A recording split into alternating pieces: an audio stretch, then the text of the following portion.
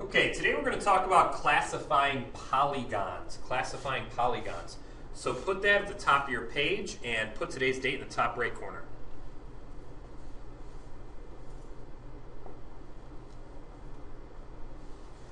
Okay, so when we classify polygons, let's just real quick jot down this chart, or this table, where polygons in the top left, number of sides in the top right, just so we have a quick reference guide. So for a triangle, we have 3 sides. For a quadrilateral, we have 4 sides. For a pentagon, we have 5 sides. For a hexagon, we have 6 sides. For a heptagon, we have 7 sides. For an octagon, we have 8 sides. And for an n-gon, meaning we don't know how many sides, we have n sides. So jot down that chart real quick. And let's move on. We have a couple definitions here. Okay, so 2 definitions. Polygon and regular polygon. A polygon is a closed plane figure formed by 3 or more segments. The ones on the left here are polygons. Okay? The ones on the right are also polygons, but a special kind. A regular polygon is a polygon with all congruent sides and measures. Over here, these are regular polygons because they have all congruent sides and measures. Okay? An equilateral triangle, a square, a regular pentagon. Okay? All congruent sides and measures. You don't have to draw these pictures. Just write down the definitions. Okay. Find the sum of all of the angle measures in a quadrilateral. Now it says quadrilateral because it doesn't matter what kind of quadrilateral. So I'm going to draw one. I'm going to draw one real quick.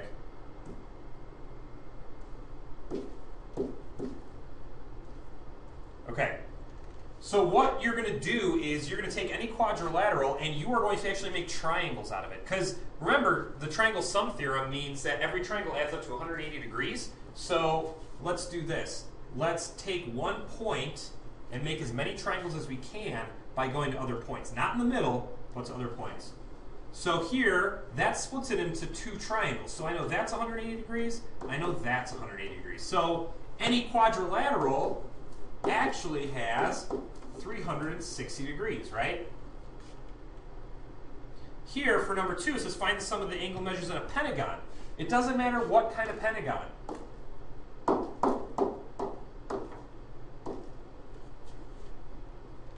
Okay, so there's a pentagon. And I'm going to start right here. And I'm going to draw triangles. I can't go to this one, okay, because it would just make a straight line. So there's one triangle, there's a second triangle, and there's a third triangle. So we have 3 triangles, and each triangle is 180 degrees. So I'm going to do 180 times 3 and get 540 degrees. So I know that every pentagon has 540 total degrees, the sum of all the angles. That's important, okay? Let's see if we can find a pattern. So here, for this hexagon, it has 6 sides, right? Well, it has 4 triangles, 6 sides and 4 triangles. This has 7 sides, this heptagon. And it has 1, 2, 3, 4, 5 triangles. This octagon has 8 sides and 1, 2, 3, 4, 5, and 6 triangles. There's a pattern there. 6 sides, 4 triangles. 7 sides, 5 triangles. 8 sides, 6 triangles. There's a pattern. Here's what it is. 180 times n minus 2, where n is the number of sides in a polygon. Okay? So make sure you write that down. 180 times the quantity n minus 2, where n is the number of sides in a polygon. All right, let's see what that looks like. It says find the angle measures in each regular polygon. First of all, we know that it has 5 sides, right? So try to draw this as best you can for number 3. I know it's kind of tough. This has 5 sides. So we can plug in, we're going to do 180 times n minus 2 and plug 5 in for n because it has 5 sides times 180. So that's 180 times 3, which is 540 degrees. And remember, we did this over here with triangles, right, for number 2. But here we're just doing it for,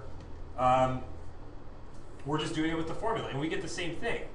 But it asks for find the angle measures in each regular polygon. We're trying to figure out what x is. Since they're all the same, and we have 1, 2, 3, 4, 5 angles, we're actually going to do 540 divided by 5. Okay?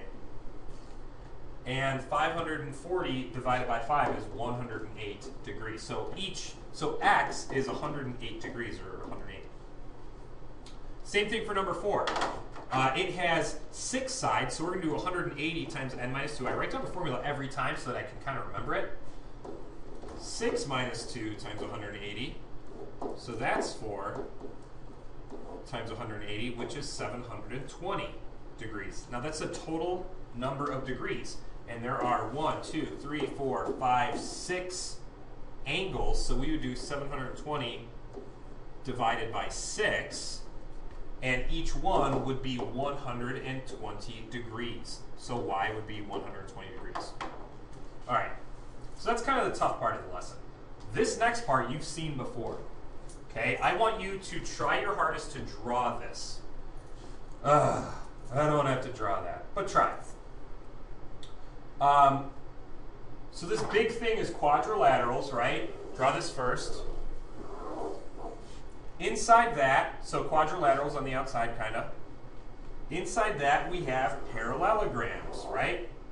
2 pairs of parallel sides. The reason I'm having you draw this is because that way I won't have to give you all these definitions. Parallelograms, 2 pairs of parallel sides. Inside the parallelograms, we have rectangles, 4 right angles, and we have rhombuses, 4 congruent sides. And where those overlap, we have squares. 4 right angles and 4 congruent sides. And that's right in there. And all those things are parallelograms. And all those things are quadrilaterals. So that's why we draw it like a Venn diagram. And over here, all by itself, away from parallelograms, is trapezoids. Exactly 1 pair of parallel sides. So take a minute and write that down.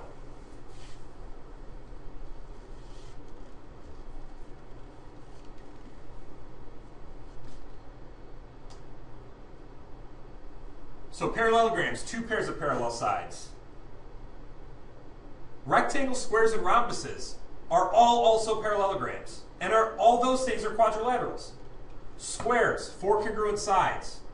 Squares are also rectangles. They're also rhombuses. They're also parallelograms. They're also quadrilaterals. Rectangles, 4 right angles. Rectangles are also parallelograms and quadrilaterals, but not necessarily squares. Rhombuses have 4 congruent sides. They're not squares, because not necessarily squares, because they don't have all 90-degree angles. But they are parallelograms because they have 2 pairs of parallel sides, and they are quadrilaterals because they have 4 sides. Trapezoids, however, since they only have 1 pair of parallel sides, are not parallelograms, which means they're not rectangles, not squares, not rhombuses. Okay, now, listen carefully. I'm going to draw a smiley face. I do not want you to draw a smiley face. I do not want you to draw this at all. Okay? Do not draw this. We're going to see who is paying attention. All right. Now,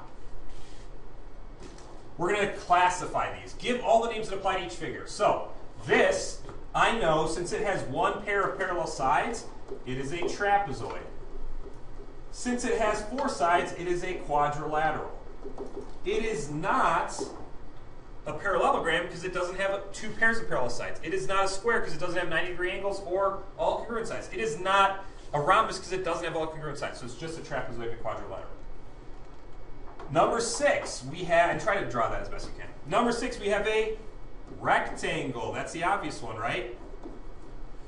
It is also a parallelogram because it has 2 pairs of parallel sides, right? So it is also a parallelogram. Even though it's not really tilted, it's a parallelogram. It is not a square, even though it has 90-degree angles, because all the sides are not congruent. It is not a rhombus because all sides are not congruent. But it is a quadrilateral because it has 4 sides. It is also not a trapezoid because it doesn't have 1 pair of parallel sides. It has 2. All right, great job.